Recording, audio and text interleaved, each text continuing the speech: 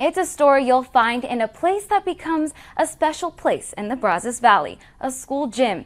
KRHD News reporter Diamond Dixon brings us this one-of-a-kind story about a local student setting records in the weight bench and inspiring others.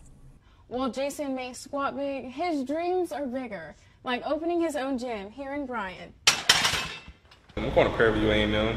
My plan is to major in computer science and try to major in business also in order to become a business owner. Maybe open up my own gym somewhere in this area. With graduation next month, one of Jason's teammates is reflecting on their time together. Me and Jason, we've been tight with each other since middle school, so I've just kind of been helping him out since then with just lifting and spotting up, wrapping up for our state. It feels like just having a whole extra family of just people who support you, help you out, you support them, you help them out. With that brotherhood of support, Jason and his team held each other accountable so they could all have their win. Sophomores just recently had great increases with their lifts.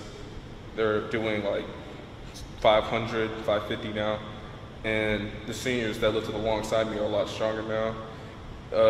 All of them probably could have been at state with me. They taught me form, I taught them form, how to get bigger. While Jason is very humble, his coach says he is a leader for the team. Wherever kids needed help in, he was good about putting in his input.